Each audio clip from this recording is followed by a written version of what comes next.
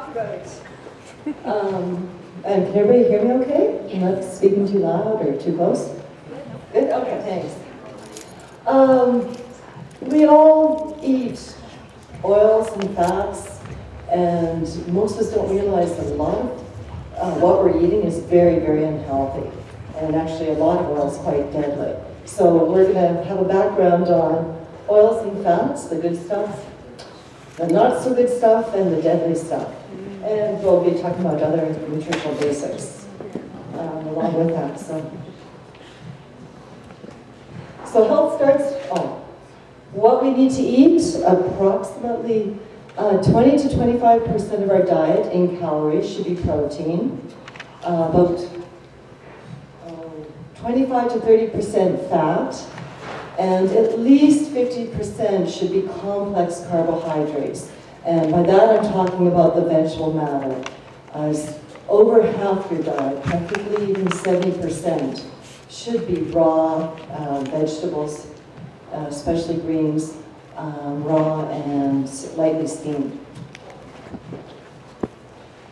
So health begins at the cellular level, and here we have just a very, very basic diagram of a healthy cell on the right and an unhealthy cell on the left. You can see with a healthy cell that there's a membrane that surrounds the cell. This is the nucleus. There's also a membrane around the nucleus. There's lots of little dots here. There's all sorts of stuff in each cell.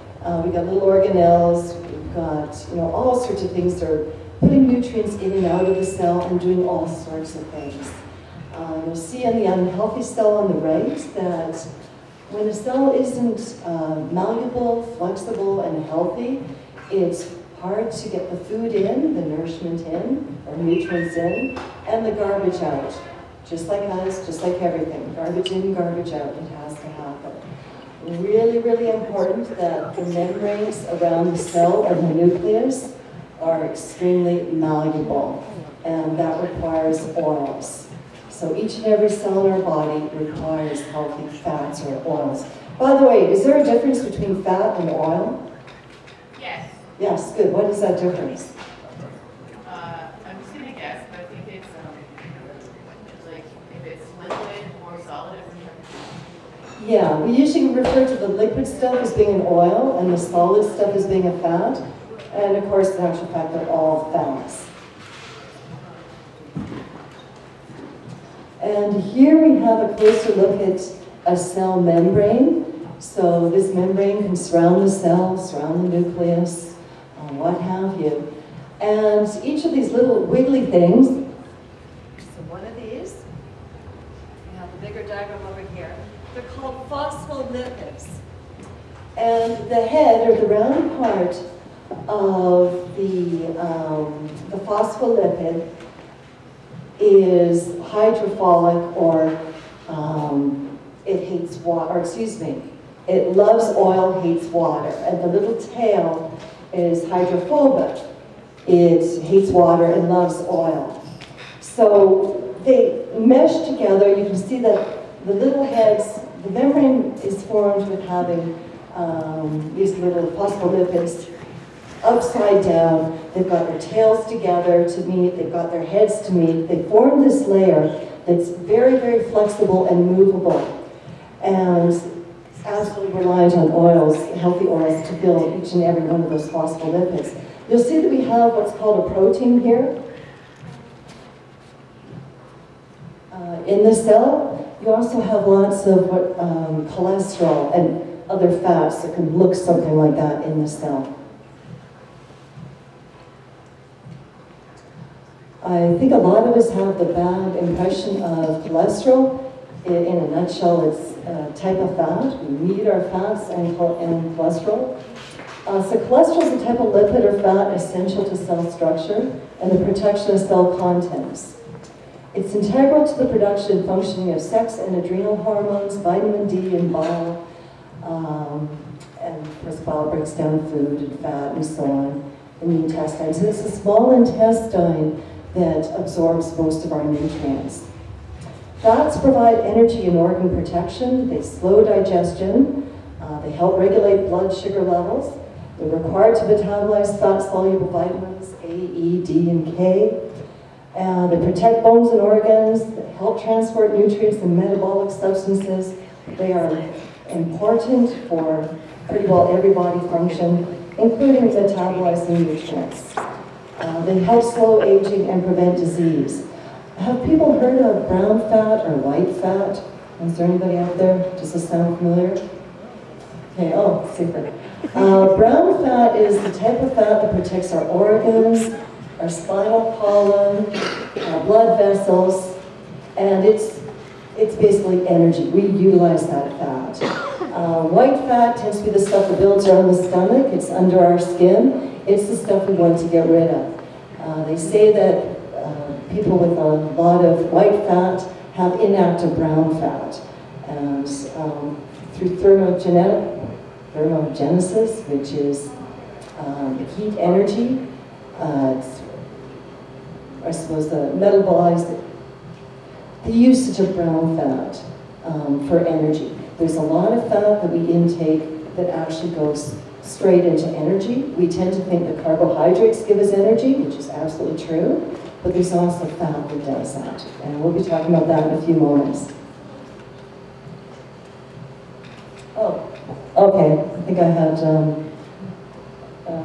the slides out of order. So here's a few phospholipids, and of course there's tons in each cell membrane. And we're looking at little bits of cholesterol in there that helps keep things very malleable. So tight, but malleable. Everything, the cells have to move around easily and nicely. And here's getting back to the, what I'll call a myth of good and bad cholesterol. LDLs, or low-density lipoproteins, are produced by the liver and carry lipids, fats, which includes cholesterol, to different parts of the body. High levels of LDL indicate excessive cholesterol in the bloodstream, which increases risk of heart disease. It builds up on artery walls, which restricts blood flow, and the clogging can lead to heart attacks or strokes. HDLs, which is considered good fat, high-density lipoproteins, return cholesterol to the liver for disposal and can remove excess cholesterol from arteries in order to prevent or slow arterial plaque buildup. So it's an indicator of good health. Here we have a molecular structure of fats. So now we're going to talk about a couple of different types of fats. The saturated fat is like butter, lard. It's solid at room temperature. We also have coconut oil and palm oil that's saturated. And butter and lard will stay saturated or solid at room temperature. When you apply heat is when they tend to liquefy. And of course, an unsaturated fat, which can be polyunsaturated fat or a monounsaturated fat. And we will be talking about that a bit more in a couple of moments. I just want you to chemically see what a molecule of saturated fat looks like. It's solid, it's a solid chain. And what a molecule of unsaturated fat looks like. It's not so solid. You've got a little kink in there. It's that kink in the molecule that allows the fat to be liquid at room temperature or liquid always. Now, a monounsaturated fat is like olive oil, where it's fine, liquid at room temperature. Is when you put it in the fridge, it tends to coagulate or become more solid. That's a mono. It has one of these things.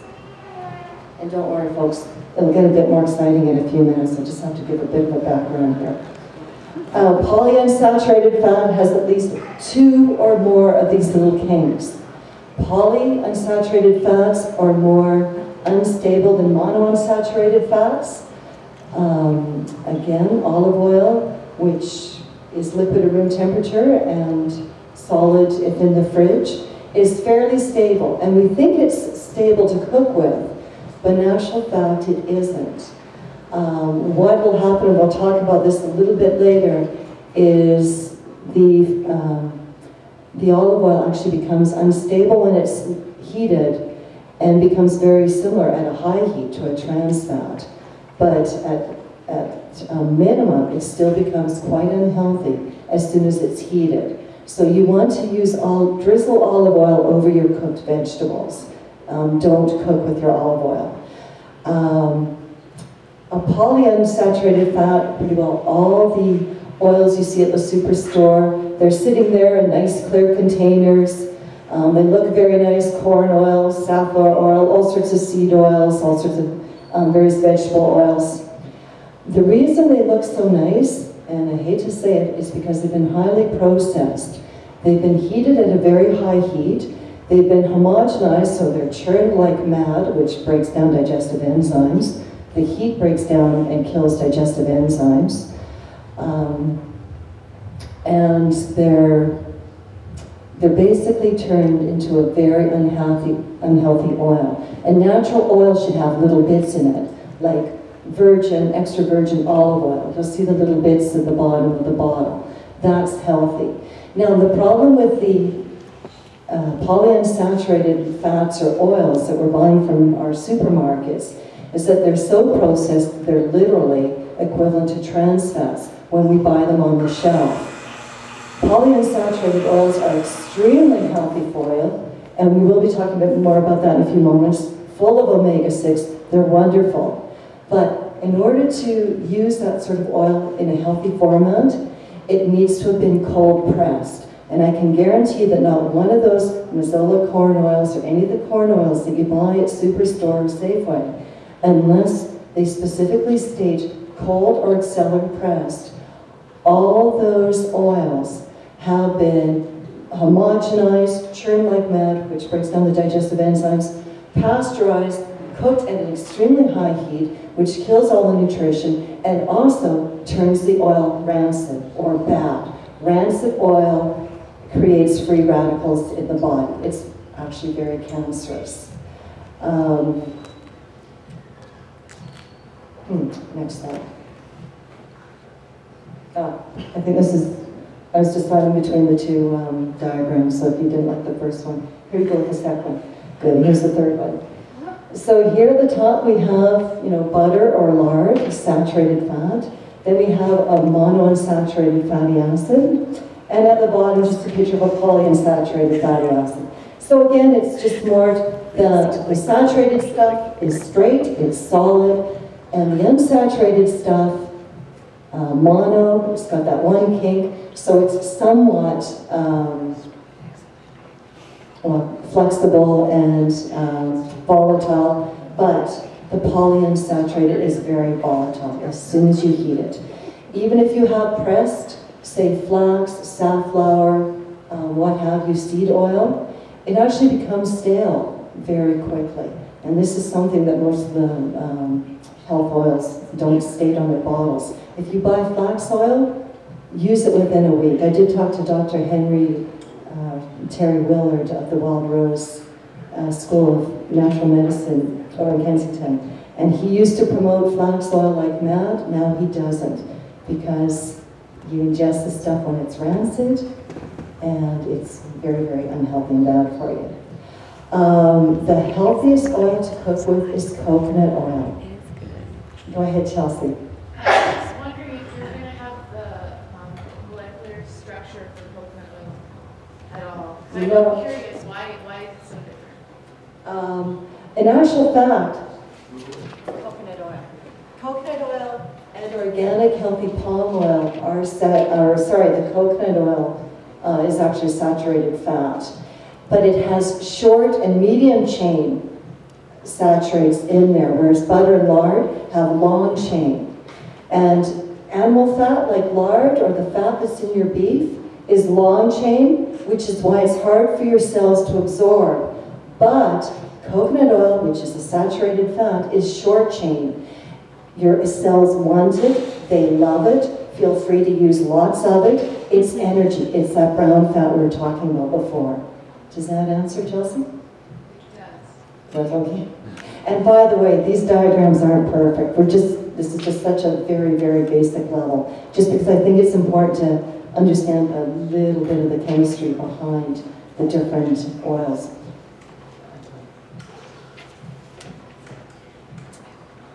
So we talked about saturated fat, which is from animal, and including ghee, which is a processed butter, but a very, very healthy type of butter, because the dairy is actually removed from it. So fish, beef, poultry, olive oil, and palm oils. But be very careful about palm oil, because it's mass-produced in southern countries, and it's mass-produced for hydrogenated oils, which we'll be talking about shortly. It's mass-produced to be put in a lot of foods, a lot of our packaged foods, and it's quite unhealthy. Organic palm oil is wonderful. It's like coconut oil. It's just difficult to purchase up here. Monounsaturated oils or fats, MUFAs, so olive, canola oils, but please avoid canola oil. It's called Canadian oil for good reason. Promoted by the Canadian government back in the 50s as the cheap answer and alternative to oils. It's very, very cheap. Most restaurants use it. Down south in Latin and South America, people aren't using coconut oil anymore. They're using good old Canadian cheap canola oil. Tax dollars is largely responsible for promoting this stuff. It is deadly. After heating it up, it's like a trans fat. And down south, and I'm sure in a lot of our restaurants up here, people are reusing the same oil over and over. And we will be talking about that a bit more in just a few slides. So polyunsaturated fats, seed nut oils, sesame, hemp, pumpkin, soybean, flax, sunflower, peanut, almond, safflower, corn. And again, they should be cold or expeller pressed. Not the typical stuff. Remember, heat, light will make oil go rancid. So the stuff that's sitting in there, the clear plastic in Superstore, that's very unhealthy. It's already rancid. The only fat that doesn't change chemically when heated, coconut oil, wonderful. Put it on your body absorbs it, your body loves it. Do an experiment. How many people get really dry lips here in the winter? I know. Keep putting coconut oil and your lips will keep feeling dry. Then they'll suddenly start feeling really nice. Sometimes it'll take a day or two, even 3 days. But then your body's absorbing the oil. When you put something on your skin, it goes directly into the bloodstream. When you put something in the mouth, it's being filtered through the digestive system. Olive oil is absolutely wonderful. I recommend you look at the creams you're using. Most of them, almost all of them, will have parabens and a whole host of stuff that you can't read, which means they're chemical and really not very healthy. That stuff's going directly into your bloodstream. And it's wreaking havoc in our environment, with our children, with our own bodies, with women's estrogen levels, and so on and so forth. Use coconut oil. This stuff is absolutely wonderful as a cream. It goes on greasy, and it takes no time at all to absorb. It's not like, say, an olive oil, which is also excellent for the skin.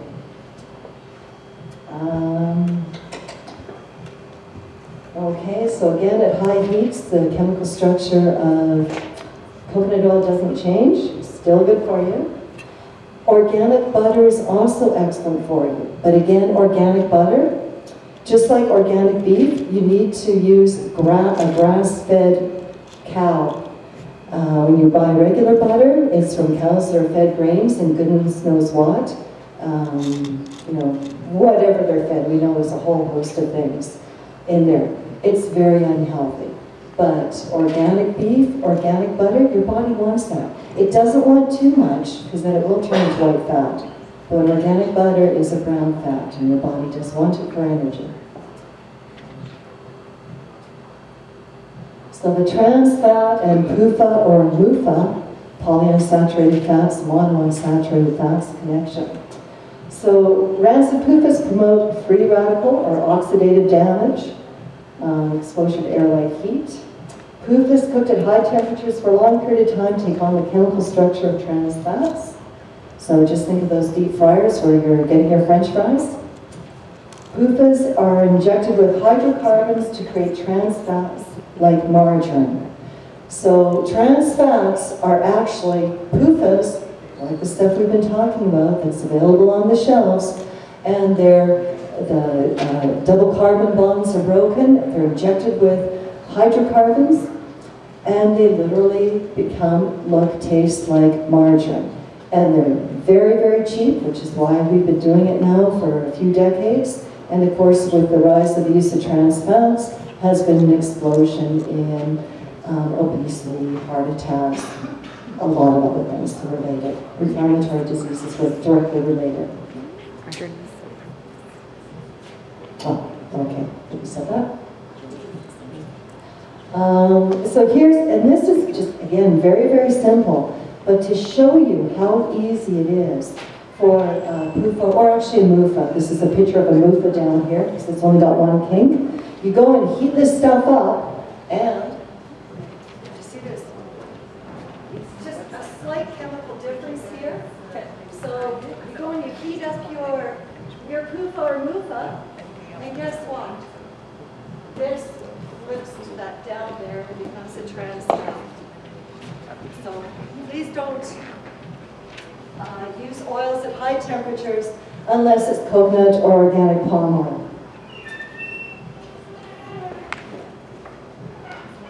Trans fats are inflammatory. Oh, and I think I mentioned, but I just want to reiterate how easy it is to make trans fats from oil, and you've already got this already heated rancid oil, and then to turn it into a trans fat, they heat it up at incredibly high temperatures. Again, they inject hydrogen, break the carbon bonds, and they're also using nickel. It's a nickel process that's quite toxic. And they also inject, I forget what it's called, but stuff that basically makes it smell good. And they do that with canola oil as well, because canola oil is based on rapeseed. And yes, the canola oil has been modified to reduce the acidity of the rapeseed, but there is enhancements made to it, so please avoid. So inflammation, which is the root of really all modern diseases. So it can damage, even rupture artery walls, causing plaque buildup, which reduces blood flow, putting pressure on the cardiovascular system. Artery ruptures can cause internal bleeding or blood clots that obstruct blood flow and cause a heart attack or stroke. And next. So trans fat replace natural fat. They distort cellular structure. Whenever you ingest a food that is not nutritive, you're basically in the nutritional void. Every single item of food you eat must be broken down by specific digestive enzyme. So if you're eating an apple, which has numerous nutrients in it, it takes numerous different types of digestive enzymes to actually digest that piece of food. I know a lot of you know people in their mid-30s who just start to get really tired. By that age is when a lot of people who are eating a typical North American diet have run out of their bank of digestive enzymes. We're born with digestive enzymes. Our body creates them, but a lot, if not most of the digestive enzymes we need has to come from live, raw food. This is why it's so important, and at the beginning I said at least 50% of your diet should be raw vegetables, especially greens, or lightly steamed, because any heat will kill digestive enzymes. So when you lightly steam something, you're killing the digestive enzymes of the outer layer, but not all the digestive enzymes. But it's vital that you eat a lot of raw food, and for those of you who love sushi, keep eating it, because there's tons of digestive enzymes in there. So really, really important that you keep that bank account of digestive enzymes up in your body. Really important to start children eating raw vegetables and eating a lot of them. Oh yeah, so when you eat foods such as hamburgers, anything white, anything refined, your body actually needs to make enzymes to break that stuff down, because there's no natural digestive enzymes to break that stuff down.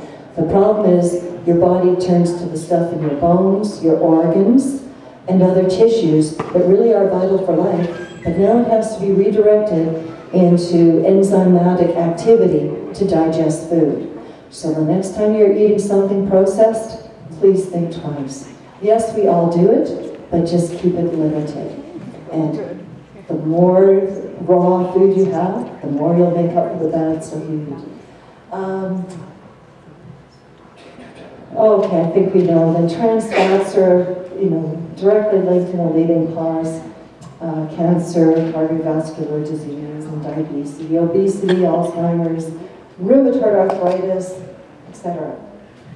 And trans fats will increase LDL, the low-density lipoproteins, which is considered the bad, and decrease the good stuff, the high-density lipoproteins. And remember, your body makes cholesterol. Your body makes a good 80% of cholesterol. The more bad fat you eat, well, your body doesn't have to make as much cholesterol. Actually, excuse me, it'll make more of the poor cholesterol, but less of the good cholesterol. And how am I doing for time? I think I'm just about there. Like 5 minutes? Very good. Trans fats also inhibits the body's use of omega-3 fatty acids. We're going to talk about this in just a moment. In part for protection against which is in part for protection against heart disease. And saturated fats like coconut, organic butter, etc.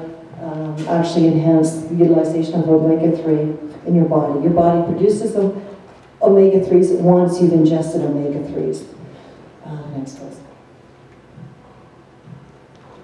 And trans fats can actually replace fats at the cellular level.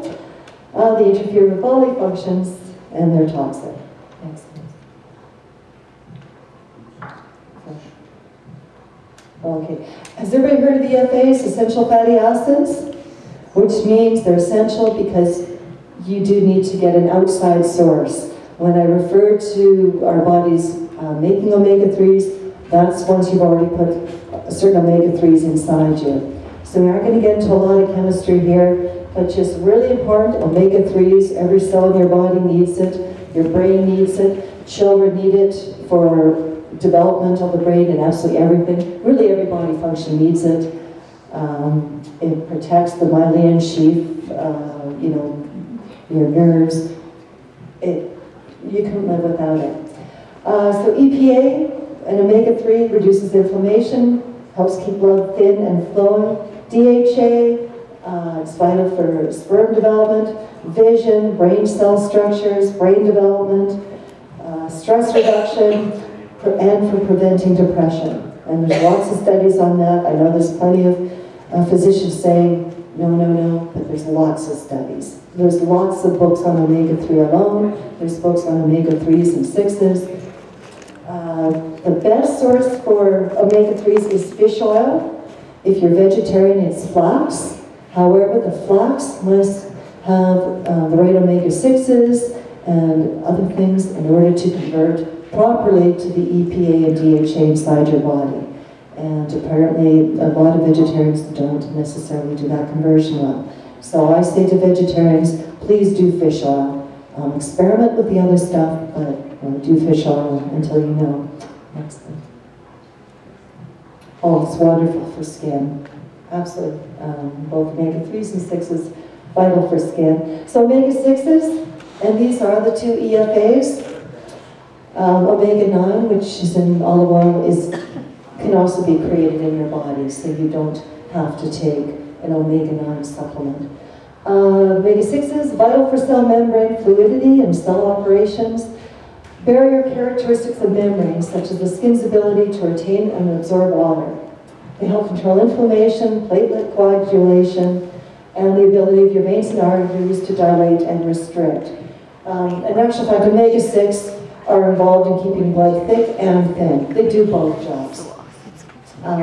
So borage, blackcurrant, evening primrose oils, quality vegetable seed oils, blackcurrant seeds, a lot of nuts actually, and some leafy greens like spinach and cabbage and kale. So omega-6 to omega-3 ratio shouldn't be more than 4:1. The problem is in our population, the ratio is often 25:1. So 25 omega-6 to 1, often are the bad, Omega-6s, because once you heat them, they get rancid. And the problem when you have too much of the omega-6, both omega-6s and omega-3s utilize the same enzymes in your body. So if you have a whole lot more omega-6s from all those vegetable, corn, nut oils, well, that's going to take over, and then your body's not going to process the omega-3s. Okay, so you want to have balance. 2 to 1 is a perfect balance. Omega-6, 2 parts of omega-6 to 1 part omega-3, or 4 to 1. But it shouldn't be higher than a 6 to 1. And again, most people are getting about 25 to 1. Most people are omega-3 deficient, severely so. Okay. Too much omega-6 can lead to the loss of production of prostaglandins, which regulates everything from nerve impulses to inflammation to body temperature. Some healthy foods. We've got, some nuts, some fish. Remember, sushi's fabulous. Once you cook it up, you aren't actually getting the omega-3s. You'll still get some, but not a lot. Raw fish, wonderful. Here's a picture of cabbage. Avocado is a wonderful source of omega-3s. It also has omega-6s and 9s.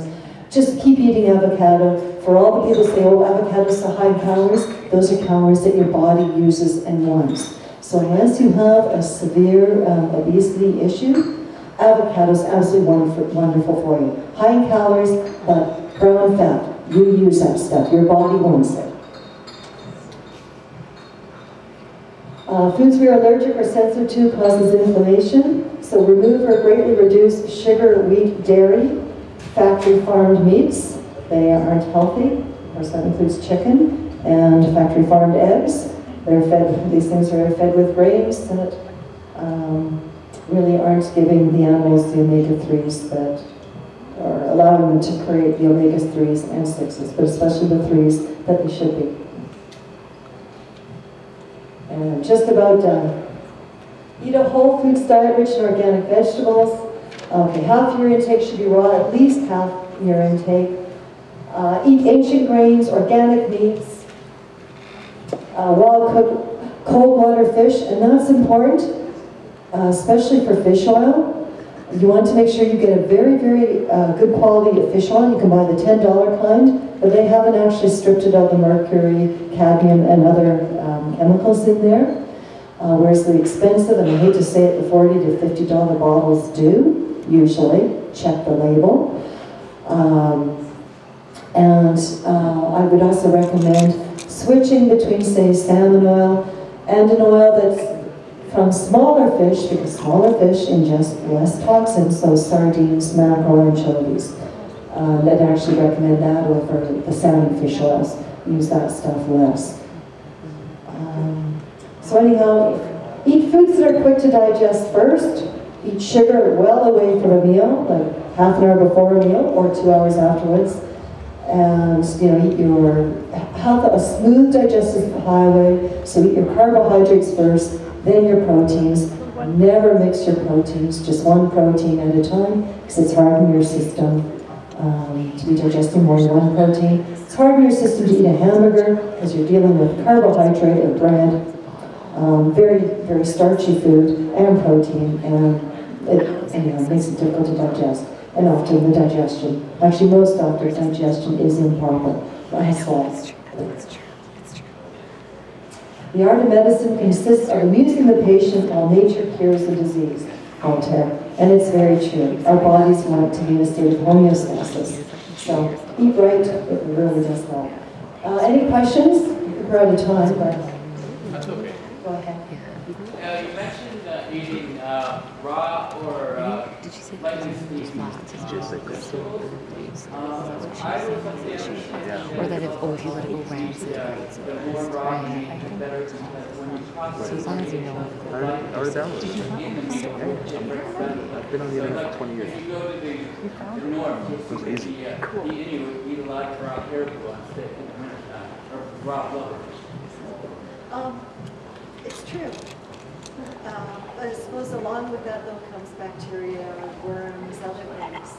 So yeah, there's a lot of very, very healthy raw food aholics who eat raw meat. We give our dogs raw meat. It's just something I don't think I can do. But I eat a lot of raw fish. I love sushi. So yeah, you're right, absolutely. But it's also what our systems are used to and what we can take. And because of the North American diet, most people have fairly compromised digestive systems and won't digest that well. The bad bacteria will take over the bacteria. But if you do it, you look healthy, so. Any other questions? Okay, thank you.